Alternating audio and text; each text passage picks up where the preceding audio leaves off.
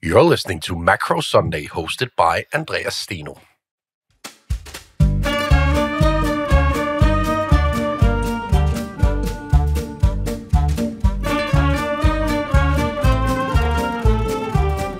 Happy Sunday, everyone, and welcome to the Macro Sunday podcast. I'm Andreas Steno, founder and CEO of Steno Research, and I'm joined by my colleague Emil Møller this week. Emil, good to see you.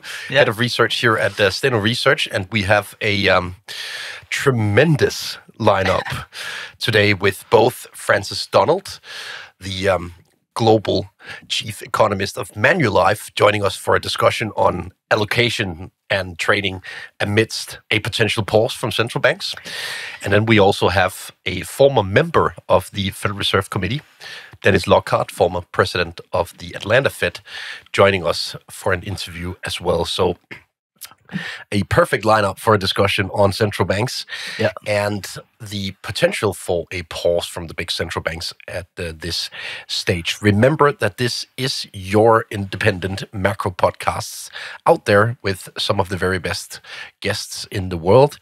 If you want to find out more about Steno Research and our offering, we have an exclusive offer for the listeners of this podcast. You can use Macro30, Macro30 at stenoresearch.com to get 30% off your subscription. But enough about Steno Research for now, Emil, because we've had a whole pamphlet of central bank meetings this week. A pause or a skip from the Federal Reserve. A pause or a skip from Bank of England. Yes.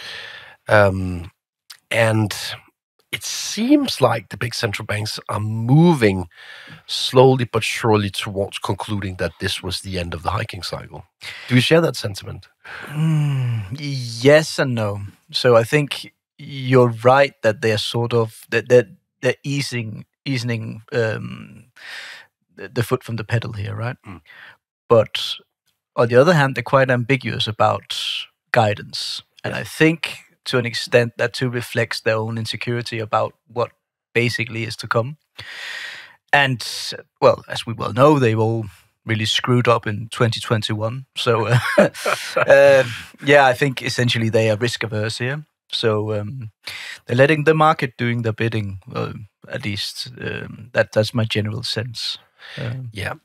I just before we went on air here, Emil, I made a heat map over the pricing of central banks over the next year. And interestingly, we now have Japan as the most hawkish central bank over the next 12 months in forward pricing. It's not like markets expect them to hike interest rates by miles, but 24 basis points priced in. So something is truly wrong if the market accepts the notion that the Japanese central bank will be the most hawkish central bank over the next 12 months. Would you have made that bet in the start of the year that this situation would occur? No.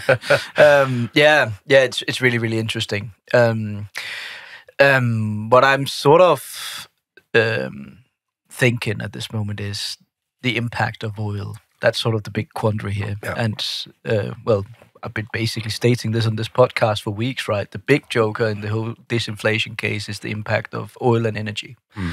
And here we are with the oil just touching the $100 barrel or just a bit below, now receding a bit, but we made quite a lot of money on the way up from summer, So, I think, generally speaking, we've really hit this point in the cycle pretty well in our own portfolio. Could scarcely have been any better.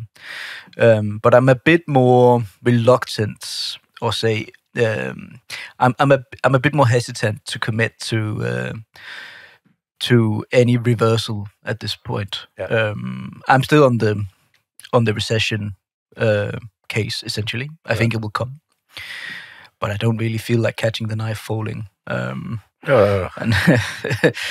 buying long ends has really been the pain trade of 2023. So in govies, yes. In govies, yes. Yeah, it's been terrible. Don't remind me about it. Traumatic. I visited Stavanger, Yeah, the Norwegian oil capital, earlier this week, and I had a lot of discussions with people involved in oil and gas, and it's fair to say that the sentiment is pretty decent. It's also fair to say that the consensus is now pretty uniform around oil breaching that 100 barrel mark at some point during the fourth quarter due to a very obvious deficit in oil markets. The question here is whether the trend is running on fumes short term, given that everyone and their mother has suddenly flagged this case. I don't know where they were a couple of months ago, but never mind. So I'm not necessarily of the view that energy is the buy right here, right now. No. The question is then what to buy, and I lack a bit of imagination at this juncture, but we're still on a sort of we're still on the deciding phase in that point, but we do have some trades coming up. I do think that can't really be understated. That, or at least that's my base case, that the impact from oil will be harder on the growth outlook than it will be on inflationary impulse. And that sort of just fuels my inner bear, which I think will come out here in Q1. So despite us making quite a few money on this, I'm not particularly optimistic, I must say. And I think this is the perfect clue to move on to the discussion with our guests of the week. First of all, we'll talk to Dennis Lockhart, former member of the Federal Open Market Committee, to get his view on whether the Fed is actually planning on a pause here.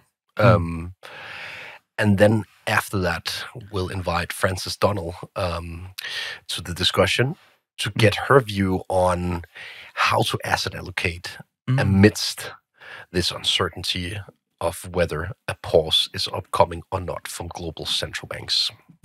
First of all, let's introduce Dennis Lockhart to the Macro Sunday. And as per usual, we have a bit of music when we introduce our guests. And given that Dennis is the former president of the Atlanta Fed, why not play a piece?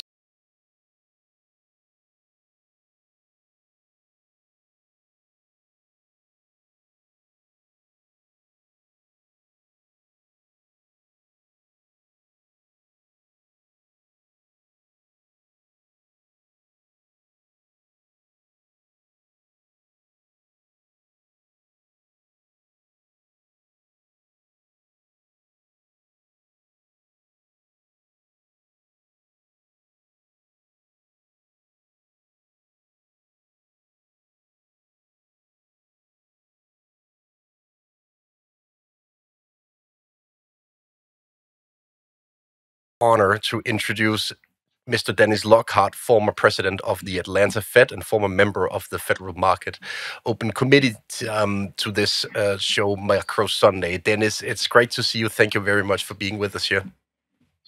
Thank you, Andreas. Dennis, we are recording less than 24 hours after the FOMC decision to skip the meeting yesterday in terms of interest rate hikes. What's your impression of the road ahead for the Federal Reserve here? Is it a pause, or is the modal outcome still another interest rate hike or two from here? Well, I'm not sure we can know the answer to that question. I think the committee and Chairman Powell left a lot of options open. They penciled in one more rate hike for 2023, but it sounded to me like it was very conditional on how the data evolve and how some of the risks that are looming actually affect the economy. So we did not get what I'd call firm guidance. We got suggestions, and they kept their options open.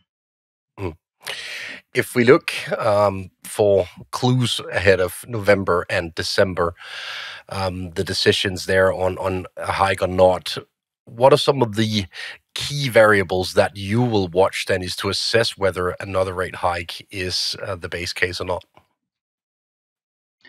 We're in a situation now where inflation could get sticky. There are, for example, there are energy costs that are now coursing through the economy. They affect headline measurements of inflation, but I like to emphasize that there's energy in all kinds of energy costs and all kinds of products, both goods and services. And some of those probably have not been felt by companies, and they'll be evaluating what they have to do with prices as we go ahead. We also have a situation with some labor militancy going on. We have 2 strikes currently in place, and we're in a situation where if other unions feel they're losing real purchasing power, then they could very well decide to strike. So that's an uncertainty. One of the things that Chair Powell emphasized so strongly is, one, lots and lots of uncertainty. There's always uncertainty, but certainly this juncture involves a fair amount of uncertainty. And then secondly, they're proceeding very carefully, which to me means that they might or might not make a move before year end. It's simply going to depend on how all these factors come together and evolve. Dennis, speaking of energy costs, Powell has mentioned the importance of the price at the pump for inflation expectations at least a couple of times this year. How important do you find energy prices to be for the overall sentiment on inflation in the population? Well, it is one of the, how should I put it, accepted wisdom items that I've learned when I was at the Fed, that prices of gasoline at the pump are one of the most influential factors in consumer sentiment. And it does make a great deal of sense. Anyone who's pumped their own gas, as we do here in the United States, sits there and sees their money going away as they fill their tank. And that's got to have make some impression on the consumer. And as gasoline prices rise, it forces, or let's say it crowds out other spending, and in many households it's going to force economies that may not be entirely comfortable. So gasoline prices are a big factor in the minds of consumers. If we look at the state of the U.S. economy right now, your former employer, the Atlanta Fed, runs a nowcast model currently predicting tremendous growth numbers for the third quarter. Other regional Feds have nowcast models being less upbeat on the U.S. economy. But I noted that the FOMC statement yesterday upgraded the wording on growth to now being solid. So, Dennis, what is the overall state of the U.S. economy here? Is the economy still growing above trend or close to? Apparently above trend, and by some measures, you cited the Atlanta nowcast and Atlanta GDP now. By some measures, well above trend. And I think Powell admitted that the growth in the economy has exceeded expectations, and I think they continue to have a view that in order to get inflation down to 2%, they need to slow the economy and slow demand, and they're not seeing that at the moment. But they are seeing disinflation in the context of what is apparently a very robust economy. Well, the growth numbers, it depends a little bit on which nowcast you actually believe or follow. I think it's a reasonable judgment that the economy is growing strongly and has momentum in all likelihood going into the fourth quarter. And that's one of the reasons I think they upgraded their full year growth number in the summary of economic projections.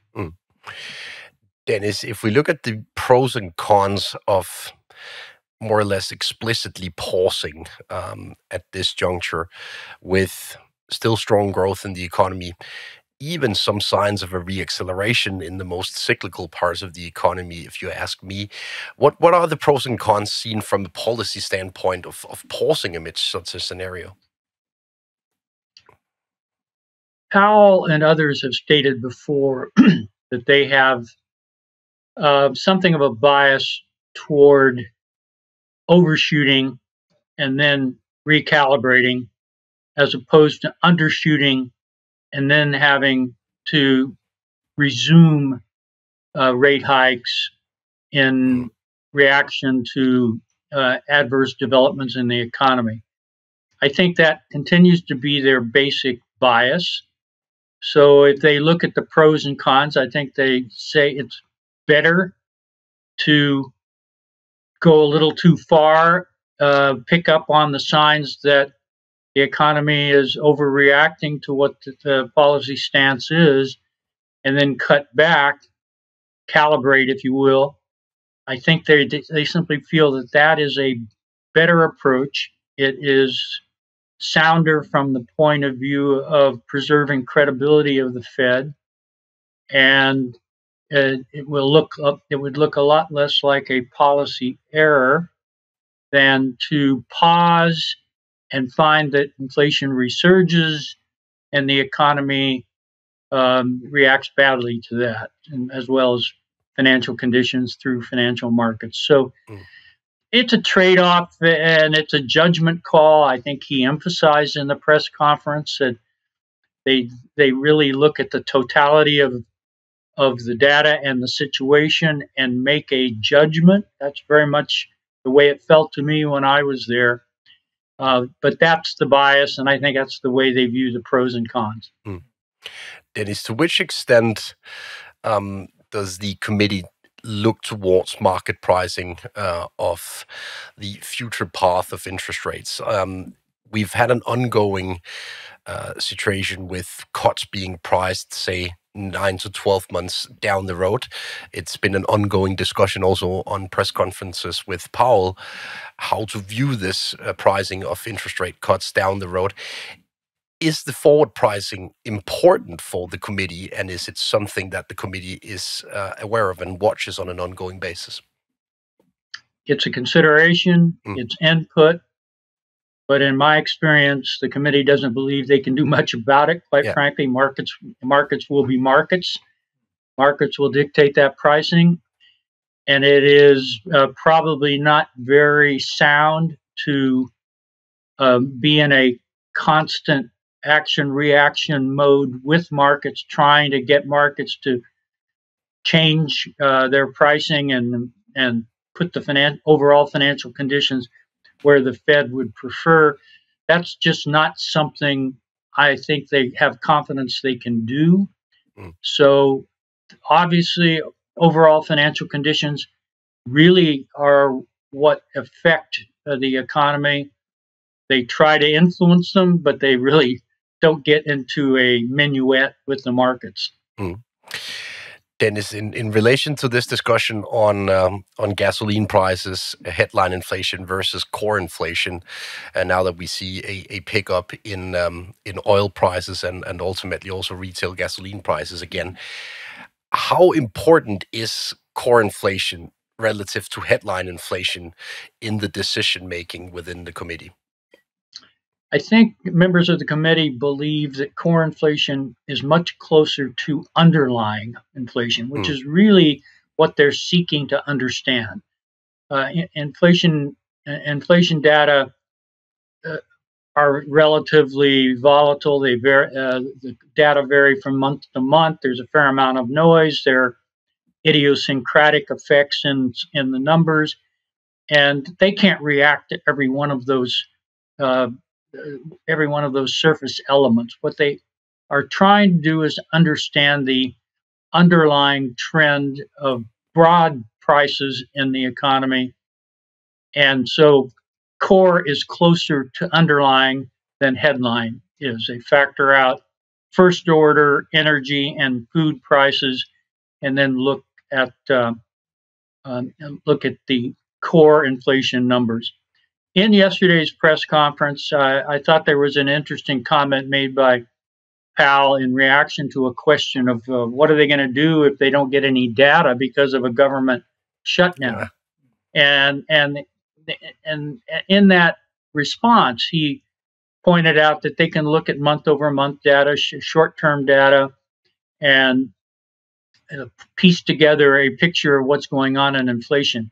I have always maintained that even though we fixate on the core number or the headline number, it's much less simplistic than that. It is really a dashboard of indicators from which they synthesize an overall view of a fundamental or underlying inflation.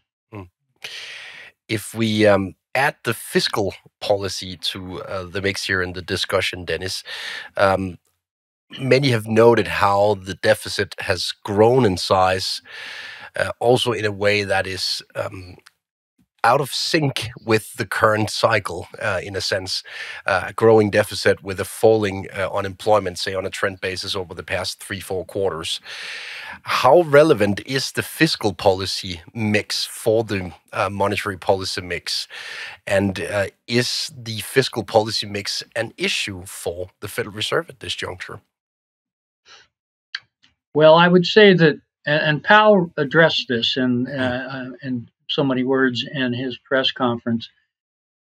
The fiscal situation is a factor in what is going on in the broad economy. It has a role in total demand, total domestic demand. Also, it can be a shock element, particularly if we do have a government shutdown. Having said that, they don't really try in a tit for tat to respond to the fiscal situation. They just factor it into the broad economic outlook and then try to do their job in terms of monetary policy with fiscal influences part of the total picture. That's the way they think of it. And of course, as you saw or have seen, Chair Powell is very, very careful to stay out of fiscal matters. It's not something that the Fed should be commenting on. No, he's been very clear about that. That's for sure, Dennis. If we look into 2024 and even beyond that, one of the discussions being raised right now is the signals being sent by the long-term projections in the dot plot. In the update yesterday, the long-term projection stayed at 2.5% in the consensus estimate or the median estimate of the members of the committee. Is this long-term projection in the dot plot an important tool for the Fed? And do you think they will utilize that tool into 2024 if they want to send a signal of higher for longer? I don't think it's an important tool. No. And Chair Powell tried, I think, to, how shall I put it, to de-emphasize any literal conclusions to be drawn from the longer-term projections. Now, I'll put this in my own words. You're never going to hear a central banker in office say this. But beyond a year or 18 months, it's really guesswork. And it's the projections are not to be taken literally. They just are a sense of what the direction of things might be, highly conditional. Those projections will be revised several times as those dates get closer and closer. You know, in my own words, I would say the public should not take the longer term projections very seriously. For the road ahead, Dennis, I'd like to conclude with a discussion on the risk of a recession into 2024. It's been on everybody's lips throughout this year. It seems like that risk of a recession keeps getting postponed. But to which extent is this risk of a recession on the radar of the committee, and how is monetary policy affected by this risk? Well, I think as one scenario among several, a recession is very much on the minds of the committee, and that's why Powell's emphasizing that they're going to proceed very carefully, and that although they penciled in one more rate hike this year, and I think he said more likely than not they will and carry through with that. He made it sound very conditional and not something that was carved in stone in any way. And that's because they recognize they're at a point where they do have some recession risk. Now, I want to, again, get on my soapbox here a little bit and say there are recessions and there are recessions, and we tend to use the word without defining the severity and the length of the recession. At this point, I think the most plausible recession would be short and relatively shallow. And I think that is to be avoided if at all possible. It was an interesting exchange in the press conference around soft landing, and he was emphatic about saying they're trying for a soft landing. But I am sure that the risk of a mild recession is on the minds of the committee. It does not seem terribly plausible that a severe recession could occur unless we have out of the blue shocks that affect the economy. Mr. Dennis Lockhart, former president of the Atlanta Fed and former member of the Federal Open Market Committee, thank you very much for being with us here at the Macro Sunday podcast to review the decision taken by the FOMC this week. It was a pleasure hosting you. Thank you. Thank you. What a tremendous honor to be able to host Dennis Lockhart here at Macro Sunday, Emil. Knowledgeable guy with loads of experience from the committee. Quite unique insight, eh? Yeah, absolutely. And the big question now, amidst this uncertainty, whether this was a pause or not, is how to asset allocate given that uncertainty. And if we look at, we've made a study this week on our platform, Emil, on returns in various sort of rates regimes. If this is actually a pause, you could construe that as pretty decent news for risk assets, right? Yeah. At least if you use the 2007 playbook, right? Yeah, it's an event for some relief, sure. Yeah. But short term. Yeah, it's not going to last if that case replays, obviously. But yeah. And I mean, right now I really get those very, very late cyclical vibes with weird, extreme moves in traded food commodities. For example, look at the price of OJ. Yeah. Oh my God! I mean, it's cheaper to buy champagne now than OJ, more or less. Yeah. And look at the price of olive oil, sugar, stuff like that. But then on the other hand, look at inflation expectations. Are they totally unanchored? Nah, hardly. Yet oil is really, up there in the $90 to $100 barrel range, right? That usually follow one another. And I think the fact that those two are starting to diverge is sort of a hint for me that the market does not really see demand lasting at those price levels. Yeah. So that's essentially why I'm, another reason why I am bearish overall. So it's I know I'm a bit depressing to listen to, but despite that's where I'm at. Yeah, I need some champagne after this, beer or whatever. Emil, let's invite Francis Donald to take part in this discussion on trading and asset allocation amidst this discussion on whether this was a pause or not from the Federal Reserve. Francis is the global chief economist at Manulife Investment Management. So basically behind a lot of money in asset allocation. Be curious what she has to say. Yeah, and To be honest, Frances is just a shining star. I really love her takes on the global economy and asset allocation. So very much look forward to this discussion. Yep. And again, as per usual, we introduce our guests with a piece of music. And since Frances is Canadian, global Chief Economist and Strategist of Manulife Investment Management, to the Macro Sunday podcast. It's so great to see you again, Frances. Thank you for joining us. Well, it's a pleasure to join you. Thank you very much. Frances, we are recording hot on the heels of a big week in global central banking. And most people seem to conclude that we're amidst some kind of, if not coordinated pause from the big central banks, then at least approaching a pause. So is it feasible from an investment perspective to bet on that pause here? You know, the short answer is you can bet on anything that you want to. There's all sorts of manners to do that. Maybe the question that I ask is, should we bet on a pause?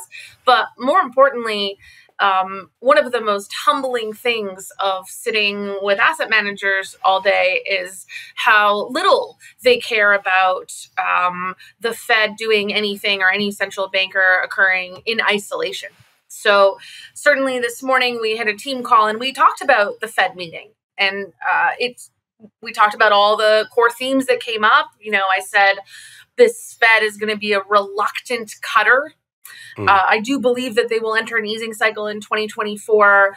I do believe they are probably done. Maybe they have one more hike in them, but they're going to wait longer and go less than they have in the past. We talked about how wildly optimistic their economic forecasts are, even relative to consensus. I mean, they have the unemployment rate virtually moving, statistically nothing next year. I find that hard to believe. We could be at their 2024 forecast next month. We could be at 4.1 next month. And also how much more optimistic that is for markets. So when you talk about betting on the Fed pause, I would never go to the team and say, we're going to add duration on a Fed pause. I would say, look, do you know how much easier it is for the Fed to be disappointed than for the market to be disappointed in the next 3 to 6 months? And if you really want to kind of construct the most bullish outlook, I would say what you really want to bet for is a forecast an outcome between the market's more pessimistic forecast, but below the Fed's optimistic one. Then your risk assets get the jolt of better earnings outlooks and better growth, and then you also get lower interest rates. That would be the most ideal scenario that I could bet on. That would be really good. And we talked about that long run neutral rate. Kind of seems like economic nerddom, which it is a little bit. But we talked about how significant it is that the Fed could be pausing, to use your term, but also tightening at the long end by lifting the long run neutral rate, and what kind of trade that looks like. There's a gentleman on my team, Alex Steno, and he has a line that I love. He says, when the Fed starts cutting, you won't need to ask why. And I love this because it effectively changes the narrative around, is the Fed pausing or cutting, to why are they pausing or cutting? Are they pausing because they want to avoid a recession, or are they pausing because we've had a credit event? So I can't advocate trading a pause. What I am happy to advocate for is that you probably have another 3 to 4 months where you're in hawkish pause or one more rate hike. And while, if I went on TV and I said, we might pause or we might have 25 basis points more, they would never accept that. A portfolio manager will always accept that as an outlook. Okay, so the balance of risks is one more, but we're probably going to stay around current levels. Combined with some math around inflation. Andreas, I read your work. I know you could probably school me on all the math around why the next 3 months might be a little bit more difficult on inflation. So that trade is very different. Yes, it comes with a pause, but that's not what we would trade. And then when we get into 2024, I would probably start talking to the teams quite a bit about what an easing cycle looks like and when we would start to pile back into risk assets. So I'm not sure if that answered your question. Is it feasible to trade a pause? Yes. But in practical terms, would you do that? Probably not. It did answer the question to a very large extent, I think. And in relation to this discussion, I also find you mentioning the recession risks very interesting, because we've had a year of continuously wrong-footed assumptions on the U.S. economy, especially when it comes to growth. It's been the Bloomberg economic consensus outcome for both Q1, Q2, and Q3 a recession, and yet here we are towards the end of September without a recession. So, Francis, given that this recession risk keeps getting postponed, how do you deal with that from an asset allocation perspective, and is it something you care about? Oh, yeah. The first thing you do is grovel and ask for forgiveness. I don't know. As you're describing this scenario, I'm thinking of that common meme. Is this movie about me? So full disclosure, and anyone who follows my work would know that we began talking about recession risk in the summer of 2022. We began to see signs that by mid to late 2023, we should be expecting a material deceleration in growth. Now, industry lessons, if we ever, maybe we'll write a book together one day, industry lessons, even if you see a recession, don't talk about it too early, because even if you believe it'll happen at the end of 2023, if you talk about it for a year and a half, everyone will say you're wrong, even if we're not end up technically being wrong. But what effectively happened? So the reasons that we began to think about recession risk as early as the end of 2022 is because we were looking at effectively having achieved the peak in a variety of leading economic indicators and expecting that this cycle would behave not exactly like all cycles, but would resemble basic economic process and data. What has occurred in practice, and why people feel that those who have called for a recession are wrong, is that the lag time, and maybe I should take a step back and say, this morning I had a portfolio manager say to me, well, given that the economy is less sensitive to interest rates than it has been in the past, or rate hikes, won't it be less sensitive to rate cuts? And I said, I'm going to push back against your premise. I don't believe this economy is less sensitive to interest rates in any material way, maybe at the margin around housing. I just believe that the lag is substantially longer than it has been in the past for a variety of reasons. I'm not going to say anything that other guests on your podcast have not discussed. We've got labor shortages, excess savings, massive fiscal stimulus, pro-cyclical fiscal stimulus. Housing is a smaller share of the economy than it has been. And we're still in a post-COVID environment. So I just finally sold the fitness equipment I bought during COVID and used 3 times at 60% off on Facebook Marketplace. And we've been wanting to take our kids to Disney World for 4 years, and we're finally going this year. So we're still in a post-COVID environment where we're experiencing the goods services rebound. And as a result, the lag time between manufacturing and services, I think, has been extended pretty significantly. So if you were just going to look at manufacturing, you would say, well, I nailed the call because manufacturing's been in a recession for 8 months or so. And most economic models used by most shops from most mainstream economies are heavily biased towards manufacturing as a really solid leading indicator. So one of two things, or both things, is happening. If you used your standard leading indicators, you would say a recession is coming in 2023. And then you would also, not only would you have been wrong on that, but you would also say we're coming out of the recession and we're going to see a reacceleration because that's what manufacturing is due. You would be wrong twice. At least that's what I think is going to happen. When you try to adjust your models, you can't throw them out. Some people are throwing out the models, saying literally nothing will work. I'm not in that camp. I don't believe it's a standard environment. I also don't believe we should throw out everything we know. If someone tells me I'm making less money or I lose my job, I'm not going to go to restaurants as much. If a company is told you're having revenues and profit margins squeezed, they're going to cut down on costs. Let's not throw out basic economic principles, but we can acknowledge that manufacturing and services is desynchronized, and therefore our standard ways of timing recessions have not worked. So you shouldn't be wrong going into it and then use the same system to say you're wrong going out. Another thing that's happening is I think we're way too obsessed with the word recession. I don't feel that in practical terms, it really matters whether we have 2 quarters of negative GDP. So in Canada, for example, in Q2, we got a negative GDP, and we're tracking currently for 0% GDP in Q3. Is it technically a recession? No. Is it still a really bad economic environment? Yes. Just this morning, I was talking to the team and saying, hey, let's take a really big step back. I can argue for why I think we're going to get 3 quarters of negative GDP in the United States, probably starting in Q4, maybe in Q1. And I can show you 50 charts on my high conviction of that view. But I don't really need to do that to tell you how to trade this market. What I need to tell you is that the best of the growth that we've experienced is behind us. Inflation is going to be flat or lower, not substantially higher. We're not going back to where we were a year and a half ago. And rates may move up a little bit, but are probably not going back or not going to be moving materially higher in the way that they have in the past 2 years. That basic story is way more important than are we getting 2 quarters of negative GDP.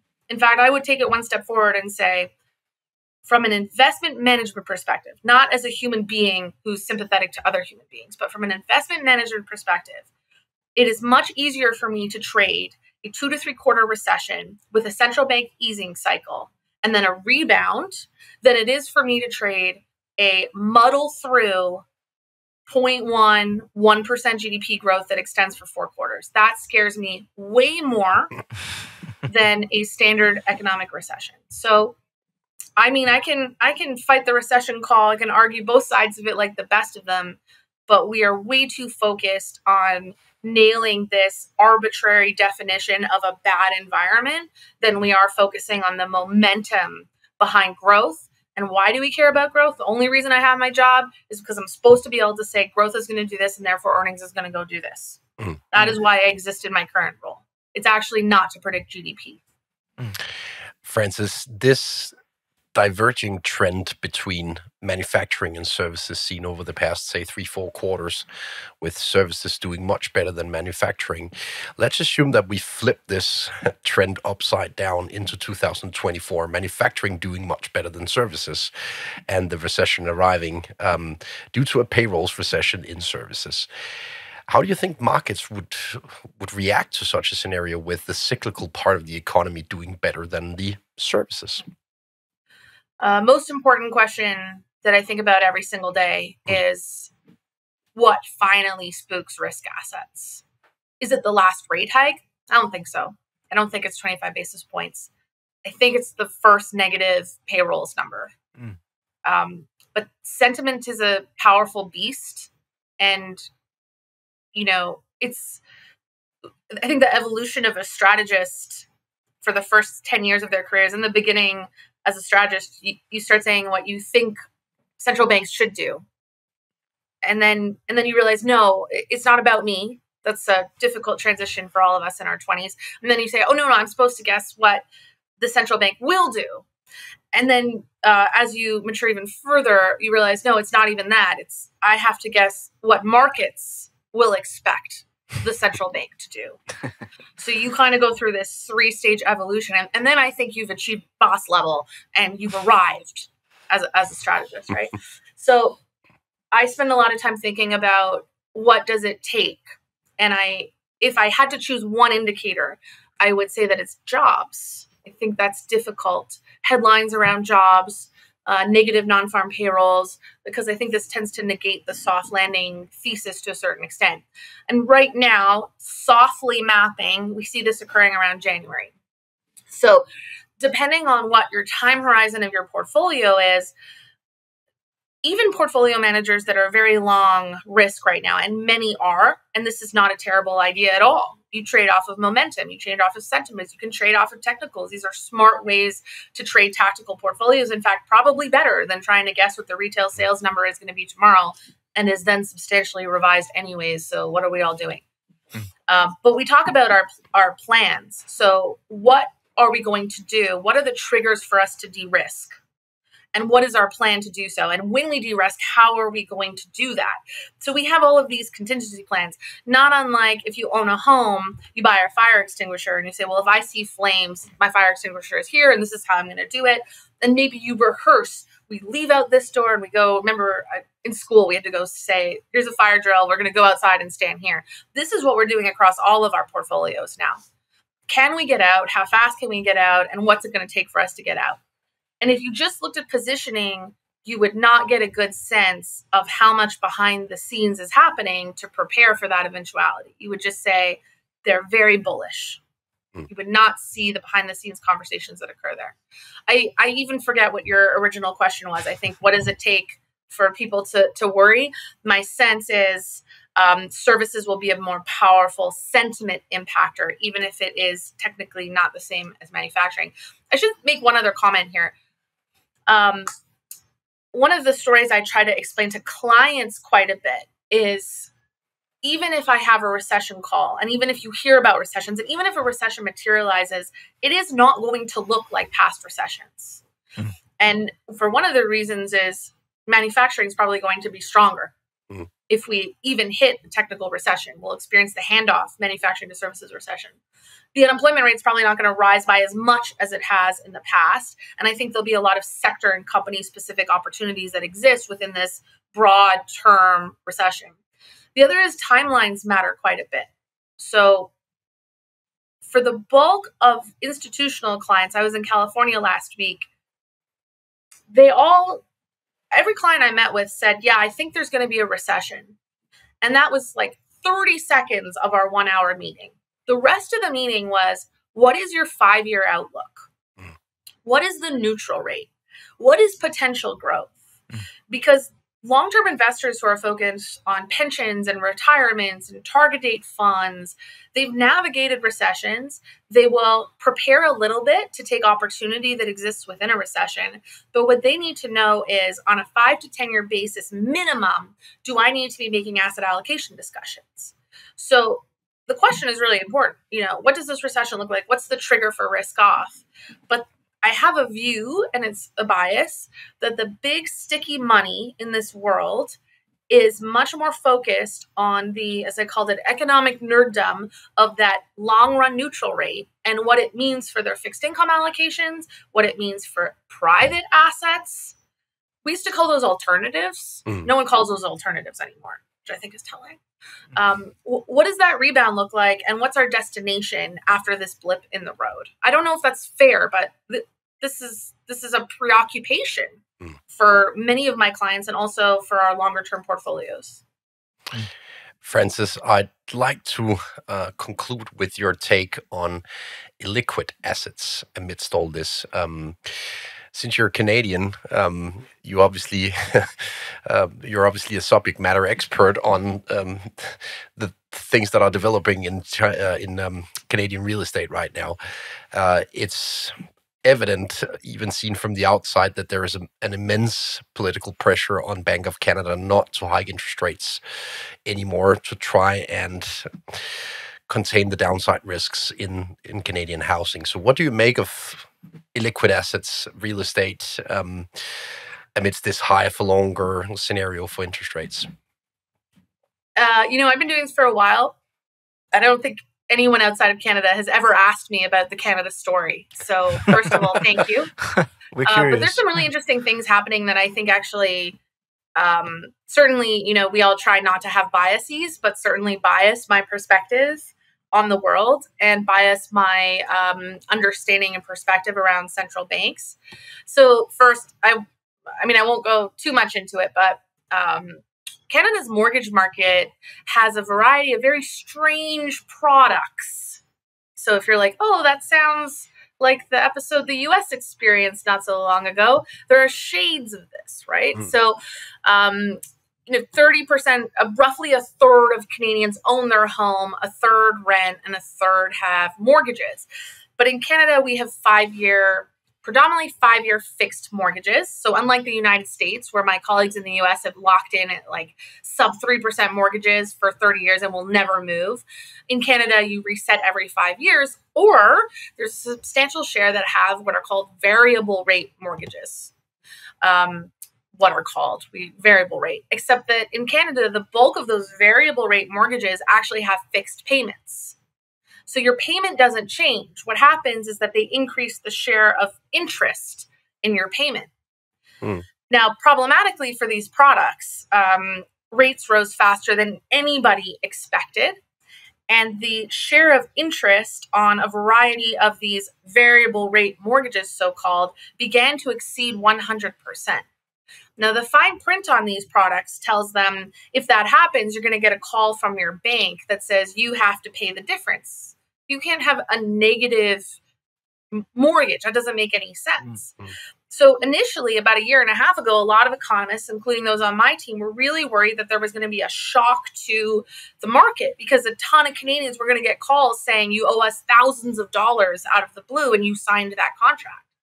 But instead, what banks did, so this was a individual bank decision, is they said, well, we're not going to do that. We're going to extend the amortization of the loan. So there are several banks in Canada now whose mortgage book now has a significant share, between 20 and 30% of the mortgages on their balance sheet are longer than 30 years. And regulators are starting to step in to effectively say, that's risky. What has happened here? We had these products we didn't really understand that existed within the system. Now, there are others who will give you a much more succinct and detailed overview of this. And maybe it seems like, well, what does this have to do with global investing? At the same time that this is happening, Canada has let in the largest amount of immigrants, almost population adjusted ever, so over 1 million. Now, Canada has always prided itself as actually having higher potential growth because it offset weak demographics with immigration. And it has been lauded, including by myself and other economists, as having the right idea. Let's supplement your demographic problem with immigration. But the immigration numbers have come so high that the demand is so substantially above supply in Canada. So it's just, hundreds and thousands of missing homes that exist. So why do I mention this? You're saying, well, what does this have to do with investing? Well, the Bank of Canada has had the most aggressive rate hike cycle effectively ever, especially debt adjusted. Those who have true variable rate mortgages, which is a few, are significantly hampered. Confidence is tanking. Canada's already in a recession, but the housing market hasn't cracked yet. So the Bank of Canada has a problem, which is the economy is deteriorating. It's heading towards a recession, but housing is still inflated and contributing to costs.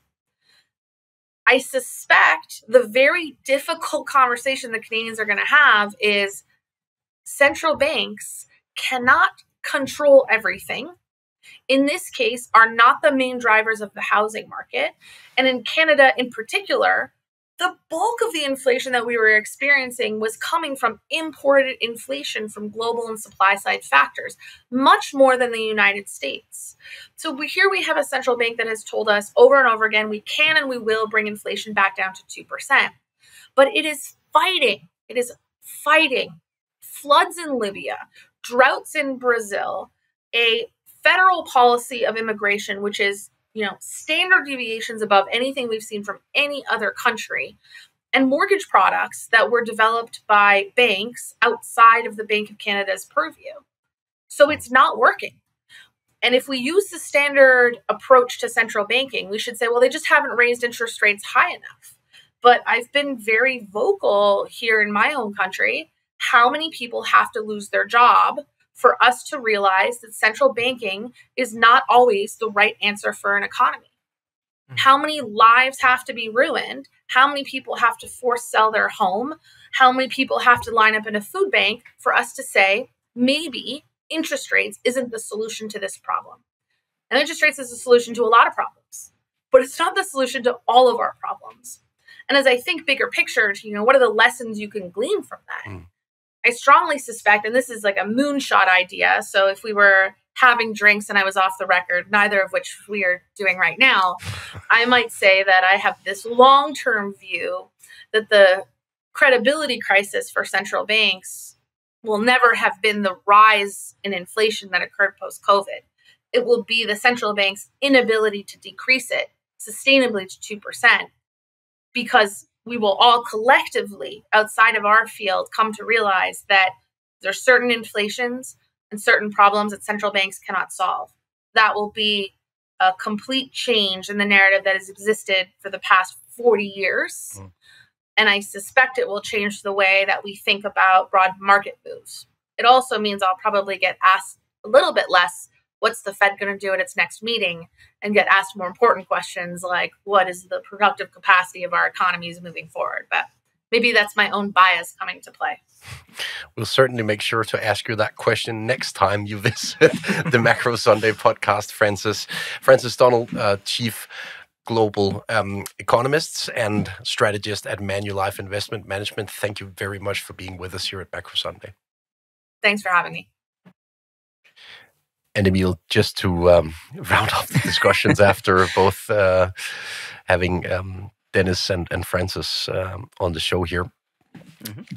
I mean, we're looking into a few possible trades at this juncture. Yeah. Being short the yen is one of them.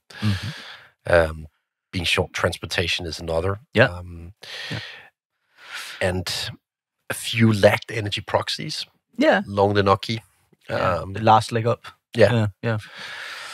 But in any case, we're kind of in an agreement here that we are very, very late cycle now. Yeah. You don't want to commit all for another leg up. That's for sure. Taking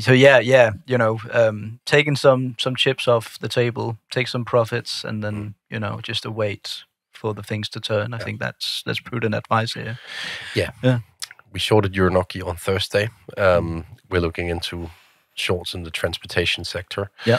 And we're also looking into a carry trade being short the Japanese yen versus an Asian peer. Yeah. Still discussing. Yeah.